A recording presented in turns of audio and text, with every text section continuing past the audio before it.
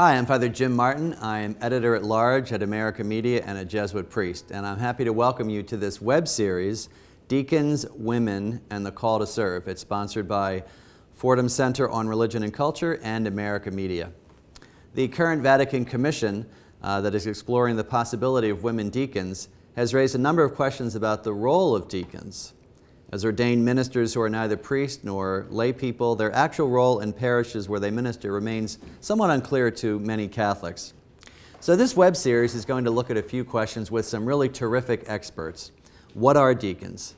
How has their role changed over history? Could women deacons revolutionize pastoral ministry and even transform the church? How can the diaconate better meet the changing needs of the faithful today? So I'm very happy to be with four distinguished panelists. Nancy Dallavalle, who is a theologian and vice president for mission and identity at Fairfield University in Connecticut. Deacon Greg Kandra, who is a blogger at Aleteia's The Deacons Bench and multimedia editor at Commonweal, which is the Catholic Near East Welfare Association. Rita Ferrone is contributing editor at Commonweal magazine and a blogger at Pray Tell. George Demacopoulos is a theologian and co-director at the Fordham Orthodox Christian Studies Center. So the first question is an easy one, or maybe not, and I'm going to turn it to Deacon Greg Kandra. What are deacons, Greg? Glad you asked. Well, a lot of people don't realize that there are three levels of holy orders in the Catholic Church. Deacon, priest, and bishop. The deacon is the lowest level of holy orders, and the deacon is ordained really to serve as a minister of the word. He proclaims the gospel at Mass. He also preaches at Mass. Minister of the sacrament, he witnesses marriages and does baptisms and occasionally presides at other functions. And he is a minister of charity. And in the early days of the church, in the Acts of the Apostles, we hear about men being ordained as deacons to help distribute temporal goods to widows and orphans and to care for people who are challenged in those ways. And the deacon continues that today in the church. And what is the history of the diaconate? How did it come to be? And maybe someone can trace it through 2,000 years of church history in a few minutes. Who would like to? Well, I'd like to just make an observation to piggyback on what Greg has said, and that is that we've always had deacons in the church, but one of the things that's very significant to this whole discussion is that after Vatican II, it was decided to restore the permanent diaconate. Because being a deacon was always a stepping stone. It wasn't always a stepping stone. It was, pardon me, in our more recent history, several centuries preceding Vatican II, it had become part of a cursus honorum, that you went through these different stages before you were ordained a priest. So we had deacons, but they were always transitional deacons, as we would call them now. And what's new today is that we have not only transitional deacons, but permanent deacons. And this is really related to a bigger question, which is diaconia, or the charism of service, which is given to people by their baptism. But in the realm of holy orders, the diaconate has a special place, which, as you've described it so well, encompasses service and the word in a special way. So the imaging of Christ as servant is always to be present to the church. But it is now the case that we have a new situation on the ground for us in terms of our recent history. So there's this restoration of the permanent diaconate after the Second Vatican Council. What about beforehand? What was the history of deacons? What was the role of deacons beforehand? How did they get started, and what were they doing up until the Second Vatican Council? Yeah, so in the early church, whether you're talking about Christian East or Christian West, you really did have a permanent diaconate.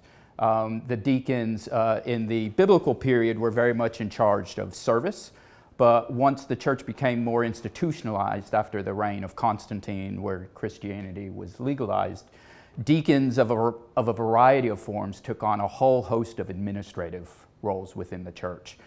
They served as secretaries, they served as property managers, what have you. In fact, there was a period of time for about 200 years in the city of Rome, so from approximately the year 400 until the year 600, where you had a very sharp dividing line between the order of priests and the order of deacons. And the election of a pope for that 200-year period typically alternated between the senior-most deacon and the senior-most priest. And you had a kind of rivalry between the two classes in the ordination. And so deacons they had an enormous amount of influence in the church. They helped to set policy. They would preach on behalf of the bishop or the pope, what have you, and they had, historically, they controlled the administration of the church as well as its philanthropic arm. So Greg was talking about the liturgical roles of the deacons, but you're saying that they also were administrators. Were the priests administrators at the time as well? Was there a kind of conflict in that sense? No, much less so. Typically what would happen at the time, a man, we'll get to the women in a minute, but when a man was elected to the diaconate, or ordained to the diaconate, there would be some kind of decision made. Was this person going to be on the administrative track, or was this person going to be on the priestly track?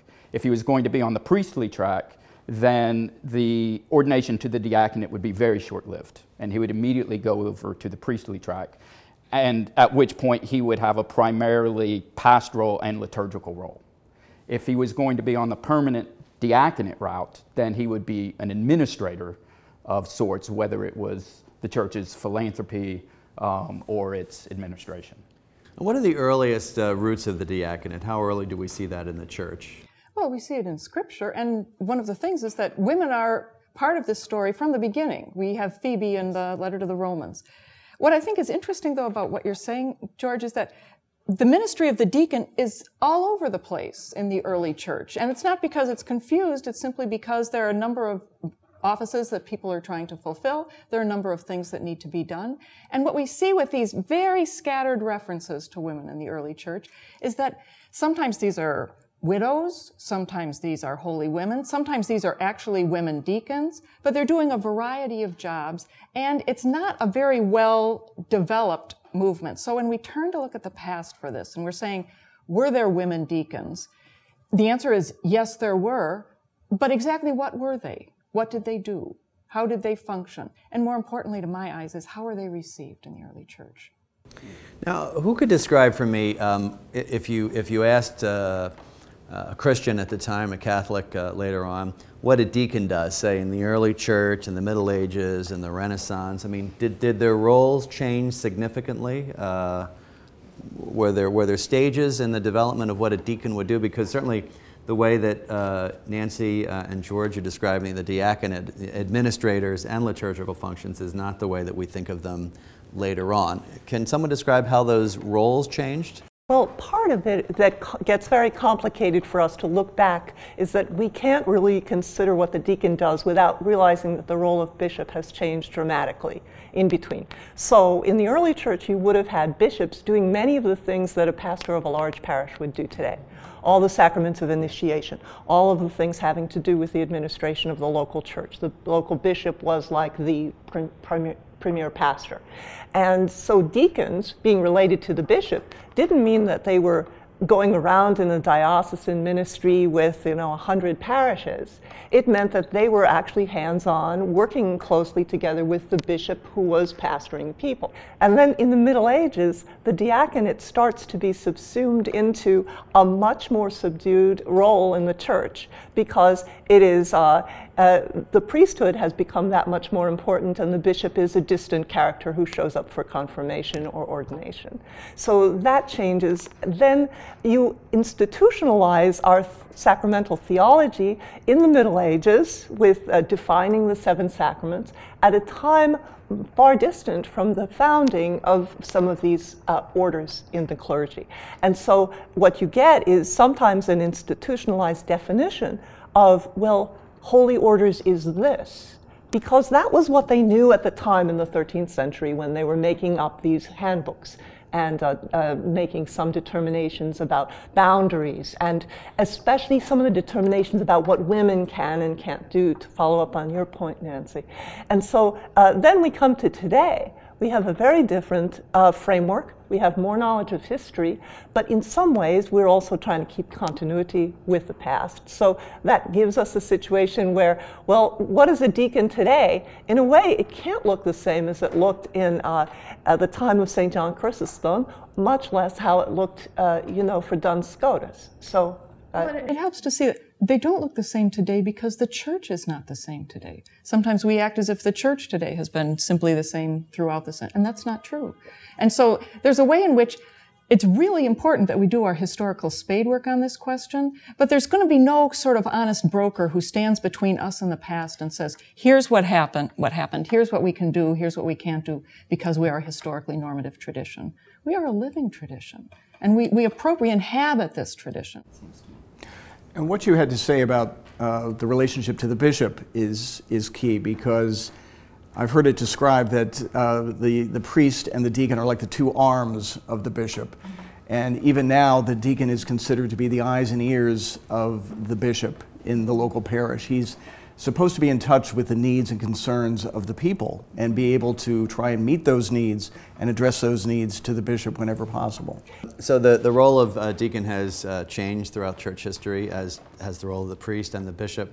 What happens to the permanent diaconate? Where does that go? Does that get suppressed, or does it just sort of fall away? And when does that happen? So in the Orthodox Church, it never went away. It certainly diminished. What's happened in the Orthodox Church is throughout the Middle Ages, you certainly had a permanent diaconate that was so large, actually, that the Roman Emperor Justinian capped the number of deacons assigned to the Church of Hagia Sophia at 150. Wow. Right, because they were paid from the imperial treasury, and he was tired of paying for them. So you had a huge institution, and in the modern world, what's happened is you have retained a permanent diaconate, but only a very small one. So an archbishop, right, might have 2 deacons who are career deacons, or who might become priests at the time the archbishop resigns or passes away or what have you. But there'll be a 20 or 30 year lifespan in the diaconate, or a patriarch or what have you. You no longer have an office staff of 50 permanent deacons. You have an office staff of 2 or 3. So you've never lost it entirely in the Eastern Church, but it has certainly diminished from the Middle Ages. In the West, though, the Latin Rite and the Catholic Church, what happened to the diaconate that made it sort of become a transitional role? What happened to make it less of a permanent function? It seems to me that there was an abundance of clergy in the Middle Ages, and that they were trying to organize things in such a way that it was going to work better for them in their particular situation. And so the transitional diaconate, it was in the Middle Ages that the permanent diaconate really died out. The disappearance of a permanent diaconate is also tied to the changing role of the church vis-a-vis the state, right? So in the early Middle Ages, when the state in many places was the church, right, you needed administrators, right? You needed lifelong servants who were committed to the project, right? And as the church's relationship to the state, particularly in terms of providing social services, diminished with the rise of the nation state, so too did you simply no longer needed the same number of bodies. You still needed the sacraments, right? But you no longer needed the bodies to run an institution that was simply no longer as large. Let's look at the restoration of the diaconate in the wake of the Second Vatican Council, the early 1960s. What happened to sort of bring that to light? Were there sort of arguments for that earlier, or did it sort of come upon the council sort of, as a surprise? The interesting thing that a lot of people don't realize is that there were discussions going all the way back to the 19th century about restoring the diaconate as a permanent and full and separate order. And it really caught fire during World War II in one of the camps at Dachau, the Priesterblock, where the priests had been cloistered, and they started having discussions amongst themselves about how to rebuild the world after World War II. And one of the ideas that they proposed and that they talked about was bringing back deacons who would live in the community and be responsive to the needs of the people in the community and be almost like worker priests. And in the 1950s, someone who had been in the camp approached a priest who had then become a bishop, approached Pope Pius with this idea. And his response was very telling. He said, "It's not time yet." And he wanted them to think about this a little bit more. And lo and behold, the Second Vatican Council came along, many years later, and these guys who had been in the camps, many of them had become bishops and leaders in the church. And so they brought this forward, and here we are today. And how was it received? I mean, because for a lot of Catholics, this would have been a new thing. I mean, even if they didn't sort of fully appreciate the role before, it would have been something that was a surprise. But I think it was of a piece with the liturgical sensibility that came out of the Second Vatican Council. And so in some ways, I think it made sense to people in terms of the full active conscious participation of the laity. So they saw that as sort of as an extension of that into the clergy. And I think so in some ways, I think they accepted it fairly well. People saw many things changing, so there was an openness. I can speak to the liturgical side of this a little bit because the emphasis that was placed on having a variety of ministries in the Constitution on the Sacred Liturgy, this was actually quite new. I mean, it used to be that the priest had to perform or co-perform every action of the Mass for validity.